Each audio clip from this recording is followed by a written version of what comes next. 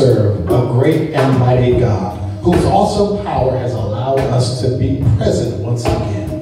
Welcome to the sanctuary of St. James African Methodist Episcopal Church, the church living out God's commandment to love through a commitment to serve. This is the third Sunday in January, January 16, 2022. And on this weekend, we celebrate the birth and the legacy of Dr. Martin Luther King Jr. So we ask that you will serve, find someone to serve this weekend, find someone whose life you can bless.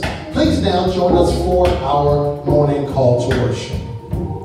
Your love, O Lord, reaches to the heavens, and your faithfulness to the clouds. Your righteousness is like a strong mountain, your justice like a great deep. You save both man and beast, O Lord. How priceless is your love, O God. Your people take refuge under the shadow of your wings. They feast upon the abundance of your house. You give them drink from the river of your delight. For with you is the well of life, and in your light we see light. Continue your loving kindness to those who know you, and your favor to those who are true of heart. We come to praise the holy, undivided, triune God, who was in the beginning, is now, and will forever be God. Hallelujah and amen.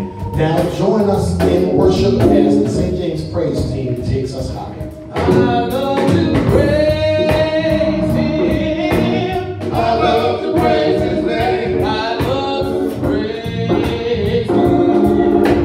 I love to praise His name. I love to praise Him. I love to praise His name. Oh, I love to praise His holy name. I love to praise Him. I love to praise His name. I love to praise Him. I love to praise His name. I love to praise Him. I love to praise His name. Oh, I love to praise His holy name. oh, He's my rock. He's my rock, my sword and shield. He's the wind. He's the wind in the middle of the wind. I know His temper. I know He'll never, never let me down. He loves the good. He loves the good. Their heart has found everything. Hallelujah. Hallelujah.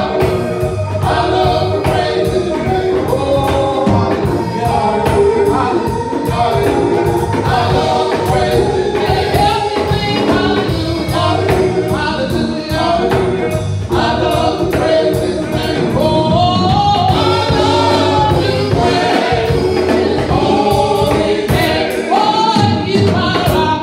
He's my rock, my sword and shield. He's the wind. He's the wind in the middle of the wind.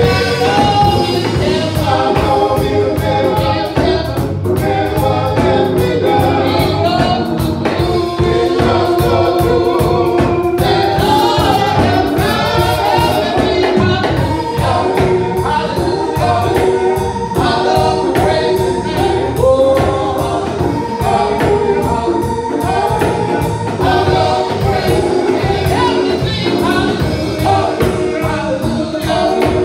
I love to praise His name. I love to praise.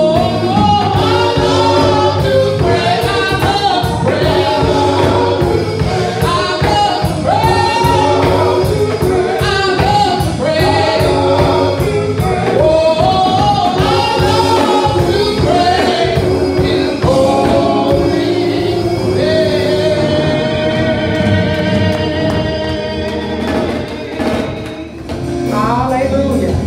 I love to praise His holy name. Father God, we come before you, thanking you, praising you, glorifying your name, lifting you up for all that you have done. Lord, we thank you, not for just what you've done, but for what you have done in our lives. We thank you, Father God, for watching over us, for protecting us. We know that we are in troubled times. We know that people are scattering and confused about the pandemic. But we know that we are safe in your arms. We know that you already have this under control. So we don't have to worry and scramble about what we're going to do or how we're going to do it. Because you told us you never leave us nor forsake us. So we say thank you. Thank you for going into the hospitals and touching our loved ones. Thank you for going into the prisons and touching our loved ones. Thank you for going into the drug house and bringing our loved ones out. Lord, we say thank you. Thank you for cleansing the earth with the snow today. Thank you for cleansing our hearts and our minds. Lord, there's so much we have to be thankful for. We thank you for those of us that have had birthdays, that we've seen another year. We thank you for bringing us into this new year. We're grateful. We thank you for your grace and mercy that follows us all the days of our lives.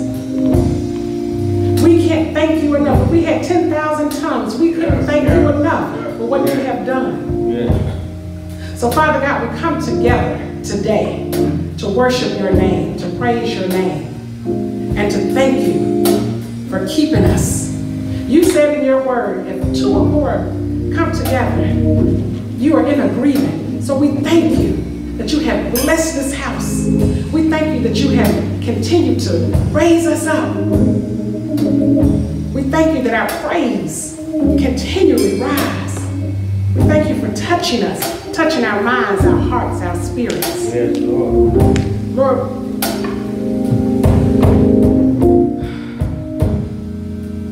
we thank you for keeping us in our right mind. There are so many people that have lost their mind. They're confused. They're tired. They don't know which way to go. But we thank you that you kept us in our right mind, that you kept us standing tall, because we know that this is where we need to be, under your wing, in your word. We say thank you. Thank you. Thank you. Thank you for loving us enough not to give up on us. We know that we have things to do. We know that we have to come together as one. The unity is not just in the church, but it's all the churches coming together. Doesn't matter the denomination, because we're under you, Father God. One God. And we say thank you for loving us. Thank you. Thank you for continually having your hand on our pastor as he brings the word every Sunday, every Wednesday, every day of his life. He's preaching to somebody. He's walking as they see him. He's standing upright in your word. And we say thank you for covering him. Thank you for giving him the voice to be heard as he feeds the flock that you put him in charge of. Thank you for his prayers. Thank you for his birthday coming up. Thank you for the love that you pour into him and he pours into us. So we say thank you. Thank you. Now, Father God, as we come together to worship your name, to sing praises to your name, we'll never forget that everything that we have and everything that we do, we only have it because of you. And we're ever grateful because of that. And we pray for all these things in Jesus' name. Amen. Amen. Our scripture today comes from the book of Hosea, the 6th chapter, verses 1 through 9. And I'm reading from the New Revised Standard Version. Come, let us return to the Lord, for it is he who has torn, and he will heal us. He has struck down, and he will bind us up. After 2 days he will revive us. On the 3rd day he will rise us up, that we may live before him. Let us know, let us press on to know the Lord. His appearing is as sure as the dawn. He will come to us like the showers, like the spring rains that waters the earth. What shall I do with you, O Ephraim? What shall I do with you, O Judah? Your love is like a morning cloud, like the dew that comes away early. Therefore I have hemmed them by the prophets. I have killed them by the words of my mouth, and my judgment goes forth as the light. For I desire steadfast love and not sacrifice, the knowledge of God rather than burnt offerings. But in Adam they transgressed the covenant. There they dwelt faithfulness with me. All right. Gilead is a city of evildoers trapped with blood. As robbers lie in wait for someone, so the priests are band together. They murder on the road of Shem. They commit a monstrous crime. Word of God for all of the people of God. Amen. Miracles when you move, such an easy thing for you to do. Your hand is moving right now. You are still showing up at the tomb of every Lazarus.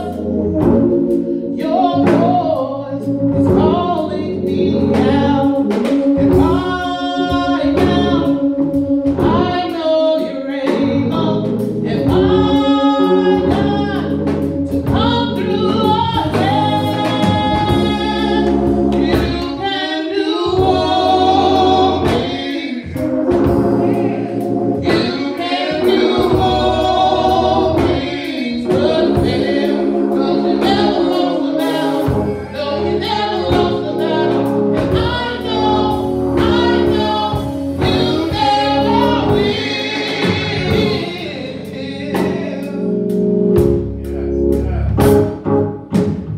Everything's possible by the power of the Holy Ghost. A new wind is blowing right now, breaking my heart of stone, taking over like a Jericho, and my walls are all crashing down. Right now, I know you're able, and my God, to come through again. You can do all things. You can do all things but fail. 'Cause you never lost the battle. No, you never lost the battle. I know you never will. You can do all things. You can do all things but fail. 'Cause you never lost the battle. No, you never lost the battle. I know you never will. Oh, you never lost the battle. You never lost the battle. You never lost the battle. Oh, you never lost the battle. You never lost the You battle. never will. You never will.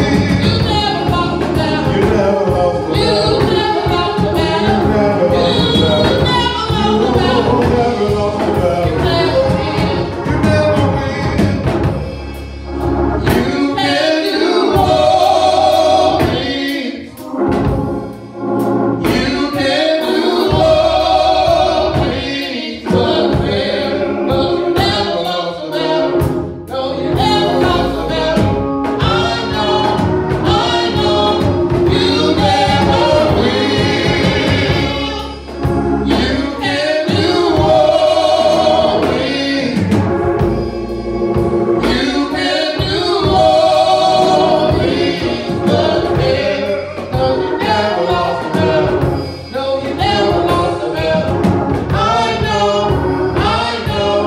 you never will. I know you never will. Oh, I know you never will. That's a powerful battle. You never lost the battle. Never lost. Never lost. Never. Yeah, yeah. You never lost. And you never will. Yeah, yeah.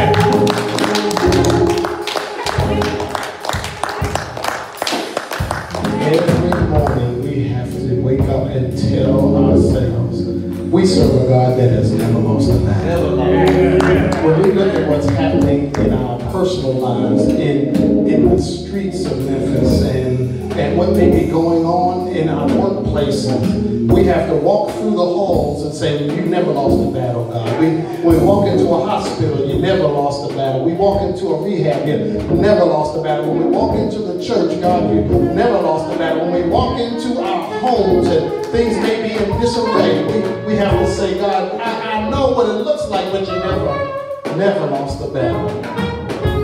And I know you never will. Amen. Let us pray. God, we thank you for being that God that's never lost a battle. That God who can do all things but fail.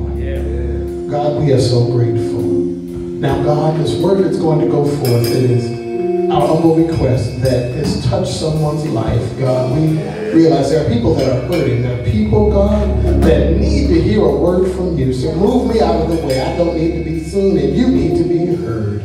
We ask this in the name of Jesus, our Lord and our Savior. Amen. This word of God comes today from the Gospel of John in the 2nd chapter. I'll begin at the 1st verse. Gospel of John, the 2nd chapter, and I'll begin at the 1st verse. On the 3rd day, there was a wedding in Cana of Galilee, and the mother of Jesus was there. Jesus and his disciples had also been invited to the wedding. When the wine gave out, the mother of Jesus said to him, "They have no wine." And Jesus said to her, "Woman, what concern is that to you and to me? My hour has not yet come." His mother said to the servants, "Do whatever he tells you." Now standing there were 6 stone water jars for the Jewish rites of purification, each holding 20 or 30 gallons. Jesus said to them, "Fill the jars with water." And they filled them up to the brim. He said to them, "Now draw some out and take it to the chief steward." So they took it. When the steward tasted the water that had become wine and did not know where it come from, though the servants who had drawn the water knew, the steward called the bridegroom and said to him, "Everyone serves the good wine first, and the inferior wine after the guests get drunk. But you have kept the good wine until now." Jesus did this, the first of his signs, in Cana of Galilee, and revealed his glory, and his disciples believed in him. For a theme for the next few minutes, your time has come. All right. Your time has come. All right. Most of you know I preached my first sermon when I was 12, but many of you have not heard the backstory. I was chair of Youth Day that year. I was 12 years old, and as in many cases, I was in charge of, I was the young person that they came to do just about everything, because they knew my grandmother and my mother were going to make me do it, so that's how I ended up being the one that had to be in place. And we were at a retirement banquet for our neighbor across the street, also a member of my home church, and my pastor came to me and said that our guest speaker was not going to be able to make it. And I was a little upset. I said, "Well, what are we going to do, Pastor? What are we going to do?" And he just stood there for a second and looked at me, and then he said, "Oh, I have someone in mind." And I'm looking around like, okay, he says, "Are they here? Who is it?" He said, "Oh, you can handle it." And of course, my jaw dropped. I looked at Reverend Thomas and said, "Are you sure about that?" And he said, "Oh, yes, you can do fine." Now, mind you, this was a Thursday evening, and Youth Day was that Sunday coming. And so I went home and started writing. I talked to my mother. Of course, my mother wasn't going to say anything against the pastor or disagree with him. So she told me, "You better get to work." So I got there, and although I felt like it was not my hour, so to speak, it was indeed my time to stand before God's people. My time had come. I was in no hurry to step into the pulpit. Let me say that again. I was in no hurry at all to step into the pulpit. But it became apparent that my time had come. I didn't invite it. And as a matter of fact, I preferred to have watched from the sidelines. But there were others around me who saw differently. The Gospel of John tells us another story similar to that. And the Gospel of John, unlike the other Gospels, focuses on Jesus being the direct pathway to eternal life. Jesus speaks of his relationship to the Father in very personal terms. And the groundwork is being laid for who Jesus is and how Jesus operates in our world at large and in our personal lives. And this narrative is the first of many that demonstrates to us who Jesus is. Jesus is attending the wedding of his mother Mary's cousin. This is a family event and reception. It's family wedding and reception. Jesus was there, not as Jesus the Savior, but Jesus the dutiful son accompanying his mother to a wedding reception. Jesus was not trying to be seen, not trying to be heard. He was just there trying to be a part of the festivities. Jesus was not interested in being addressed or even seen as the Son of God. He was there because it was a family event and he was a part of the family. Similar to us as pastors, when we just want to go somewhere and not be called pastor, not be called reverend, not be called doctor, just sit down and enjoy ourselves and not be called on to pray or to lay hands on somebody or to do all that extra stuff. We just want to sit back and have some ribs and some potato salad and mac and cheese and enjoy being in company of family. Now, they had been at this wedding reception for 3 days because most wedding receptions lasted for a week. Women who were virgins got married on Wednesdays, and the wedding reception could last as long as 7 days. So we are 3 days into this reception, and they have a major problem. They have run out of wine. Now, to understand the severity of this problem, we've really got to understand one basic element of Israelite culture, ancient Israelite culture. Hospitality, especially welcoming strangers, is basic to their life. It would be considered insulting for the family to run out of wine during a party like this. To take it a step further, it was regarded as a sin to be inhospitable and unwelcoming to people who are guests. If you don't believe me, look at Deuteronomy 10 and they'll tell you all about it. This was not a small problem because it had to be dealt with before it became a major crisis.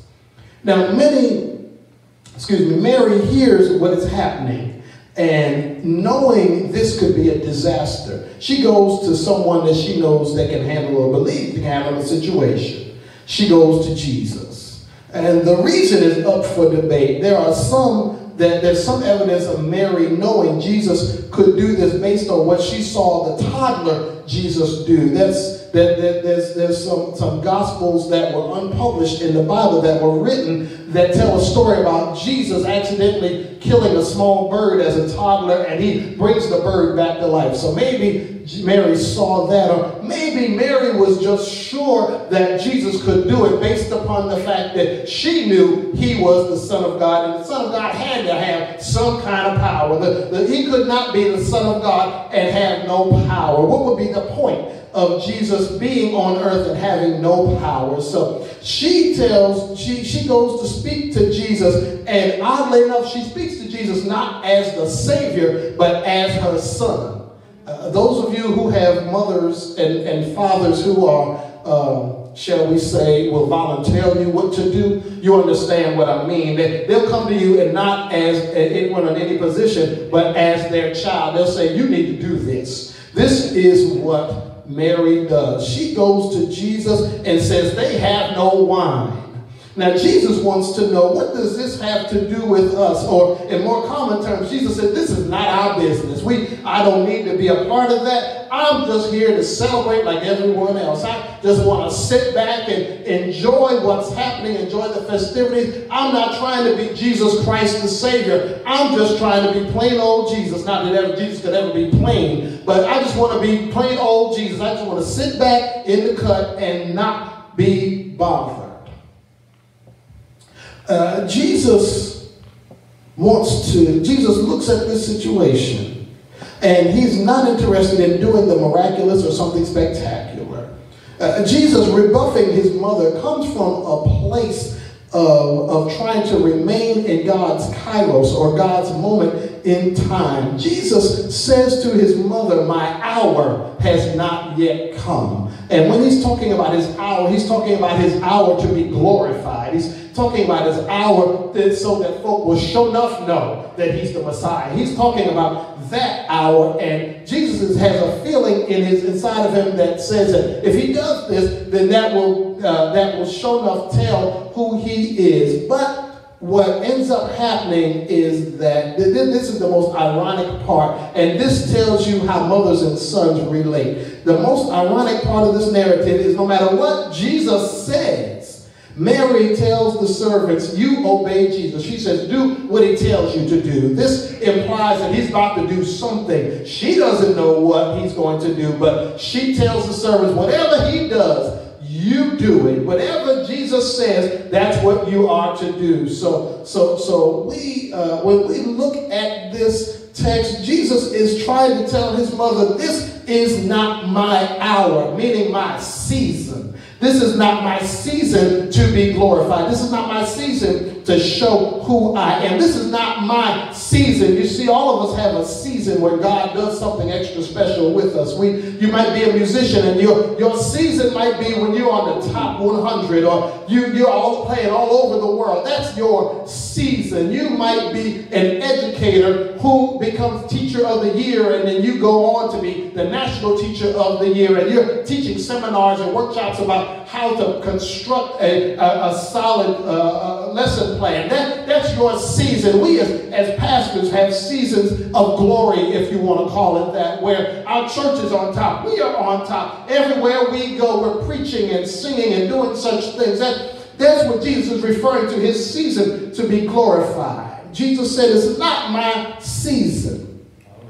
But Mary disregards all of that and says to the servants, do what he tells you. Mary's words say to her son, this may not be your season, but it's your time. Now the question is, what exactly is Mary implying? This may not be your season, but it's your time. Number one, there is a need. When Mary goes to Jesus, she said there is no wine. The party's about to shut down because they don't have any libation. The party is going to end because the people don't have anything. They don't have anything to drink. They weren't going to drink water. This was a wedding party. They weren't going to drink water. They weren't going to have grapefruit juice. They didn't want apple juice. They weren't interested in Cokes. Not that they had Cokes back then, but they wanted some wine. They wanted to enjoy themselves. And for people that get stuck on that whole issue about wine then is not like we know it now. We're not talking about Mad Dog 2020. We're not talking about Stella Rosa. The wine that they drank during that time was a very low alcohol content. So don't get caught on the wine, but understand what was going on in the story. There was a need. Mary didn't want her family to be embarrassed. Mary didn't want her family to look inhospitable. Mary didn't want the family to look as though something was wrong or they had planned poorly. There was a need to fulfill, and Jesus was really the only one that could fix it. Yes. Amen. There's a need that needs to be fulfilled. And Jesus is the only one that can do anything about it. And we have to remember that those of us who work in ministry, those of us who maybe even have secular jobs, there's a need where you are that only you can fill. There's a need where you are that only you can fill it, you can fix it. There's a need where you work, where you live, that only you can step in and be the person that can remedy the situation. If you want to look at a real life, or closer to our era example, the first person I thought about was Stacey Abrams. After she lost the election in the state of Georgia, she realized that it was not her season or her hour, but she also realized it was her time to do something. So Sister Abrams stepped up and got people registered to vote. It took her 2 years to do it, but she got so many of us registered to vote, so many people registered to vote, until they flipped Georgia from being a red state to being a blue state. They have their first Jewish senator and their first African American senator. She's a woman that stepped up. It was not her hour necessarily, but it was her time. Some of us are like that too. We keep saying that this is not my season. Oh, but it's your time to do something. Yeah. There's a need out there for something that you've got to meet. God is about to work with you to do something out there in this world. There's a need. And not only was there a need, but Jesus had the power to fulfill the need. Jesus had something in him that no one else had.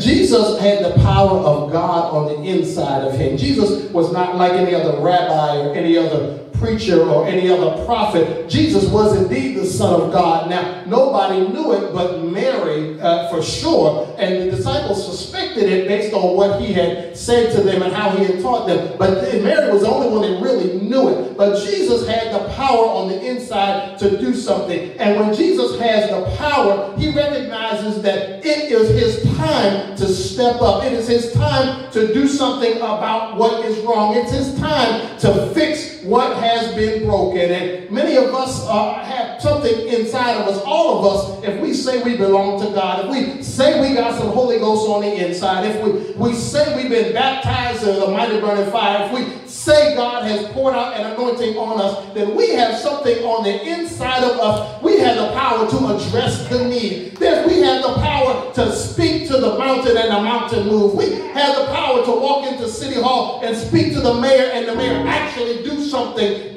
for a change. We have the power to go to the governor's mansion and walk into Bill Lee's office and just pray. We ain't got to do nothing else. We can just lay hands on the man's desk and pray. And we can leave out and watch God work. We've got to realize we got some power on the inside of us. We need to stop walking around afraid like we have no power. God put power in you that only the Holy Ghost can work. God put something in you that's not in anybody else.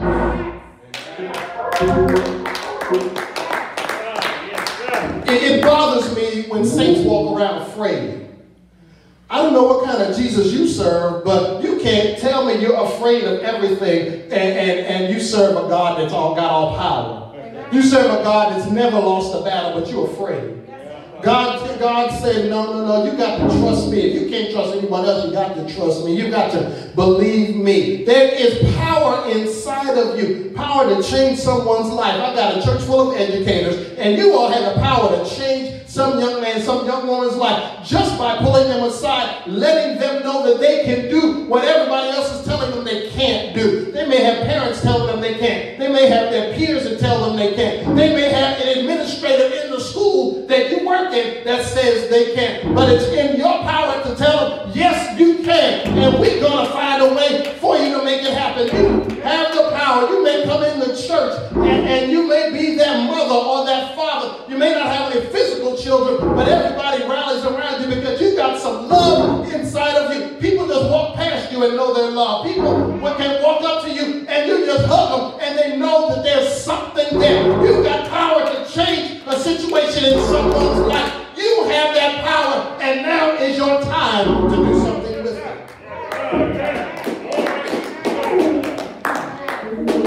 it. Finally, if we look at this text, and the very last line of this text is so important to me. The very last line of this text is an editorial comment from the author of the narrative. It says this: Jesus did this, the first of his signs in Cana of Galilee, and revealed his glory, and his disciples believed in him. So as I close out, I just want to remind you that people need a glimpse of glory. Yes. People may not need to see the full effect. At this point, it wasn't time for Jesus to show himself in all of his glory. It wasn't the time for Jesus to show himself in all of his power. But it was time for them to see a glimpse of glory. To see just enough glory so they could believe. See, the disciples heard about Jesus from John the Baptist. The disciples knew about Jesus because Jesus and John the Baptist had a conversation. And they were, after all, cousins. And so the disciples knew of Jesus. Now, you can know of Jesus but not know Jesus. You can hear about Jesus but not actually be acquainted with who Jesus is. Everyone that I know of that's been saved has gotten they became saved because they heard about Jesus, but they stayed saved because they saw a glimpse of glory. People need to see a glimpse of glory. The disciples, Jesus' newly called disciples, need to see a glimpse of glory. It was no accident that the disciples were at the wedding. The disciple Nathaniel, he had relatives in this city, so he might have gone for a family reunion. The rest of the disciples were just tagging along because Jesus was there. But it was no accident that they were at this wedding reception. They needed to see a glimpse of glory. They needed to see that Jesus could do that which they were told he could do. They needed to see that Jesus had some power that they had never seen before. Jesus turning the water into wine, it wasn't about just making wine so folk could get drunk, but it was about seeing a glimpse of glory on earth. Now we need to see a glimpse of glory as well. For those of you who are fearful of COVID, we need to see a glimpse of glory. For those of you who may be nervous about going back into the world, we can't stay fearful and cloistered in our houses, but we do need to see a glimpse of glory. We do need to see something happen. And somebody out there, one of you, might have something in you that will allow somebody to see a glimpse of the kingdom, that will allow somebody to see a glimpse of glory. You might be that one that can pray and see somebody get up off their sick bed. You might be the one that can speak and demons flee. You might be the one that can sing and lift someone's heart. You might be the one that can preach and somebody's mind will change. You might be the one that can just go and shake someone's hand and they feel some power in their handshake. People need to see a glimpse of glory. We are tired as people right now, COVID-19, 20, 21, and 22. We're tired of that. We need to see a glimpse of glory. There are people who have relatives dying. We need to see a glimpse of glory. There are churches that are wondering if they're going to be able to stay open. We need to see a glimpse of glory. There are neighborhoods wondering if they're going to survive. We need to see a glimpse of glory. There are people wondering if they're going to have a job in the morning. They need to see a glimpse of glory. There are people who are wondering how they're going to make it from day to day. They need to see a glimpse of glory. There are people wondering if we ever going to be able to pass laws that actually make sense. We need to see a glimpse of glory. We see people being shot left, right, and sideways. We need to see a glimpse of glory. And God put something in you. God put something in you where you can show a glimpse of glory. So I want you to know today, it may not be your season, but your time has come. It may not be your season to be glorified, but it is your time to act. It may not be your season, but it's your time to speak. It may not be your season, but it's your time to sing. It may not be your season, but it's your time to run. It may not be your season, but it's your time to do what God has told you to do. Somebody needs to know, because there is a need, and they need to know that you got the power in you. And most of all, people need to see a glimpse of glory. It is.